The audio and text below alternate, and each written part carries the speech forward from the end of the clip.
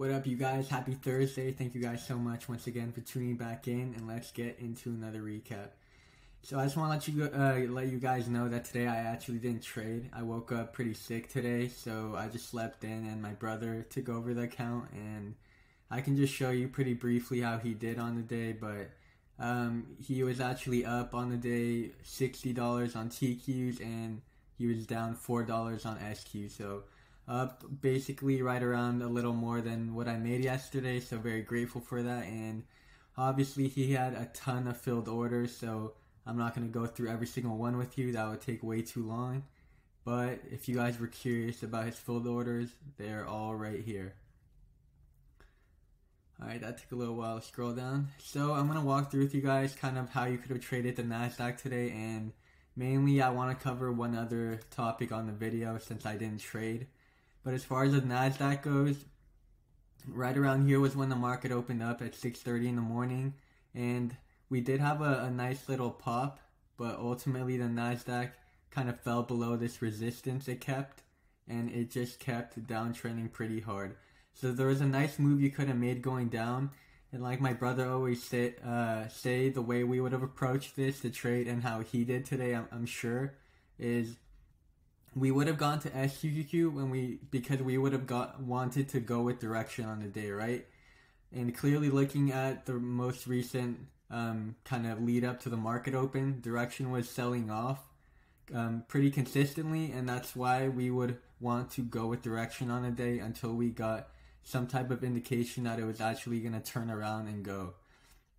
So I would have gone to SQQQ as it started to fall below this blue EMA line. And me and my brother only like to average up when we see kind of a break below a support the NASDAQ formed here. And if it really just wanted to keep forming these red bars to keep making these lower lows right around here. So we would have fully set our other position on the candle breaking below here. And as it started to fall, we would have looked to offload some of those shares. And if we saw that it kept falling, obviously we would have wanted to keep loading up and then offloading until we saw kind of a big switch of direction, kind of like this. Even though the direction would have kept falling, that would have probably been enough for me to want to get out in case it didn't want to start rallying quick. So there was that nice move down you could have made, and in looking at the charts, the NASDAQ does end up finding another bottom here for a move up for TQQQ. And how would we have known that the direction was going to change, right? What's a good indication? I really like to use this blue EMA line right here to basically tell me. And if you'll notice, anytime the NASDAQ is below this blue EMA line, it tends to use it as a resistance, and it won't really want to cross it, right? So maybe it'll do it briefly, but it'll keep getting rejected and falling. And it's only until we finally broke above it and held, right? Started making these higher highs now, right? And breaking these resistances, right? We didn't just kind of break above it a little and start falling again, but we actually held and went, where you could have seen direction maybe start to change for a play on the opposite side. That wasn't that long though, because it did end up falling again, and as you'll see, there did end up being kind of this little channel here that it wanted to trade between, kind of highs around here and general lows around here. So that's how you could have gone about trading that. And as far as the video, I wanted to cover the topic of on-demand trading.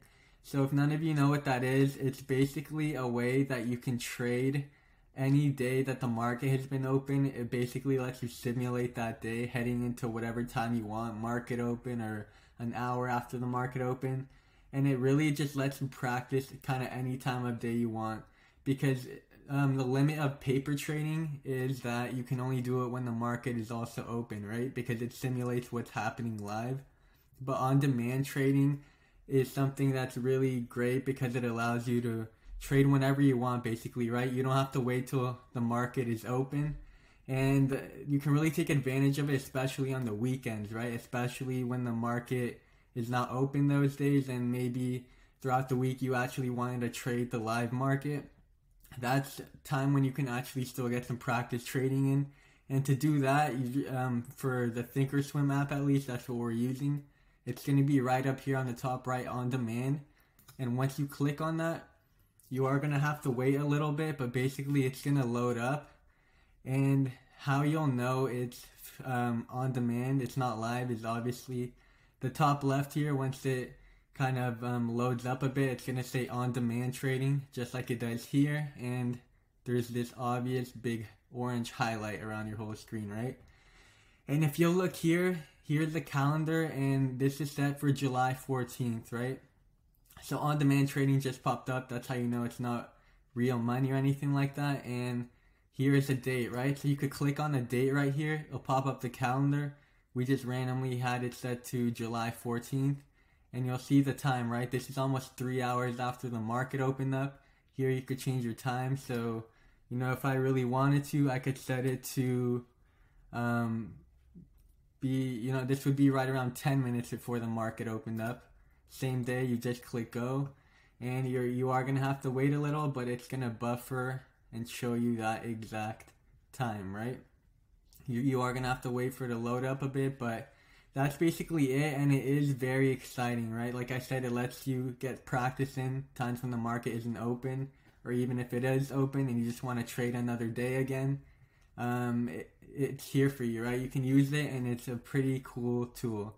So me and my brother really just picked up on it. We did try using it a while ago, and we found it maybe was a bit too glitchy for us to really like it, but we really tried it again recently, and we saw that it's pretty decent, honestly.